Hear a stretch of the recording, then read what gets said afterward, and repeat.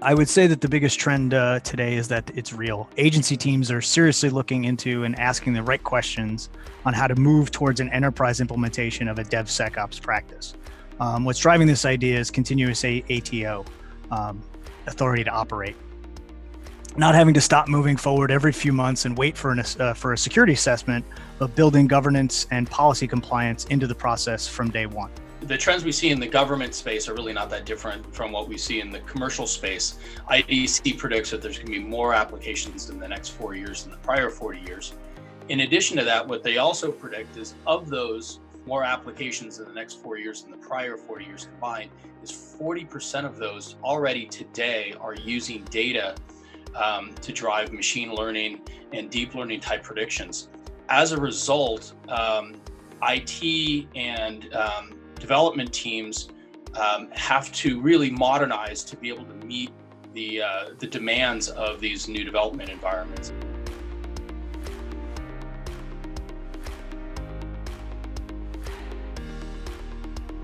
Honestly, just get started. Look where it's already being leveraged in your agency. We're seeing many different agencies already starting up these practices. They might be in small groups, or they might be in enterprise. See where it's being leveraged in your agency and if there's a way to bring it into your mission space. Most agencies are looking for folks to be able to champion this type of thinking. And if they haven't already, take a task that you're working with and start to move in the direction. The State of DevOps report from DORA talks about 4 key metrics for measuring DevOps performance. The first one is deployment frequency. How often are you able to deploy your application?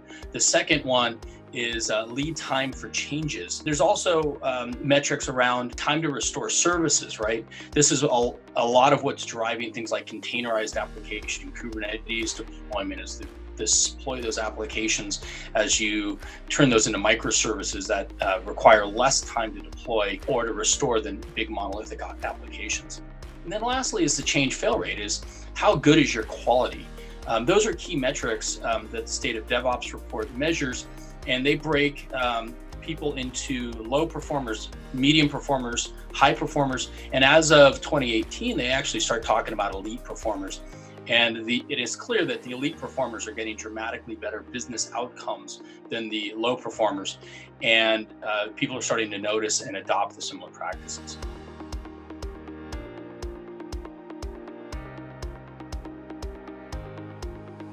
There's always some resistance to there. There's the question of, I know from my own life and being in different areas, the statement saying, if it's not broke, don't fix it.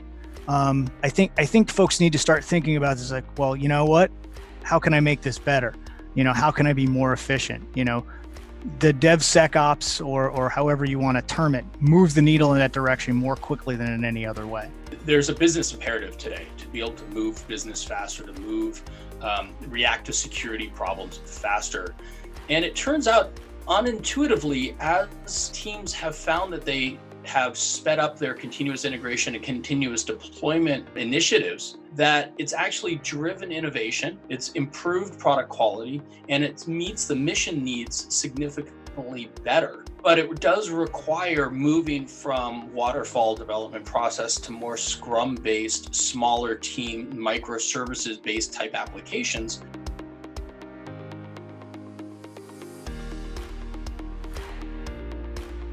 DevOps really thrives on the concept of a digital twin.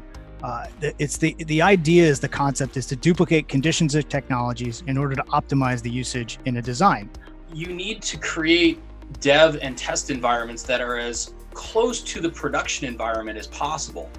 And the closer they model the production environment, the better job you can do testing and the fewer test escapes you have.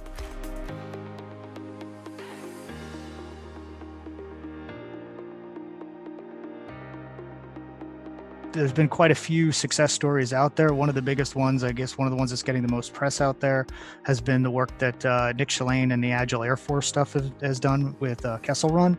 But those software code factories are popping up all over within the Department of Defense. NetApp is working very closely with various agencies of the government, and particularly around some of the DoD teams that are looking at edge devices, looking at their military deployed mobile edge devices and being able to containerize those applications for fast deployment.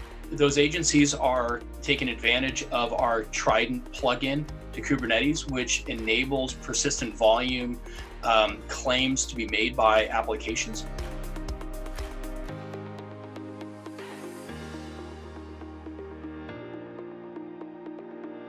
ThunderCat always takes a consultative approach with our clients. We work with our partners like NetApp, who's been a key partner of ours over the 12 years that we've been in business, bringing the best technologies into federal agencies. We try to look at the outcomes that are trying to be achieved by the agencies. We try to look at the entire architecture before making a suggestion and working within the strategic initiatives that are already present out there to make sure things are getting done correctly. I also want to mention what's also really critical in this day and age is data governance and data security.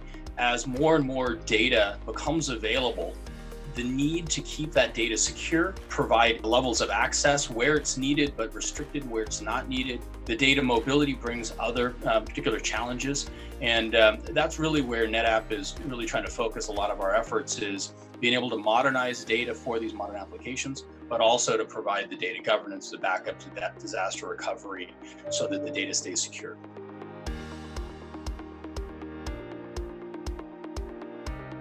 I saw this quote just 10 minutes before we started here, and I was like, this is absolutely perfect. It's from Ed Catmull, who was one of the founders of Pixar, saying, "The desire for everything to run smoothly is a false goal. It leads to measuring people by their mistakes rather than by their ability to solve problems." So, get moving on it. Yes, it'll be a bit messy. You have to deal with these cultural issues. You have to work on, as you said before, people, process, and technology, and make sure they're all working together. The best way to get started is to put a small initiative in place. Send those teams to the DevOps conferences, and then figure out what the key metrics are. Figure out where you're at today. Try to decide, are you a low performer, medium, or high performer? And then set some goals incrementally to move towards elite.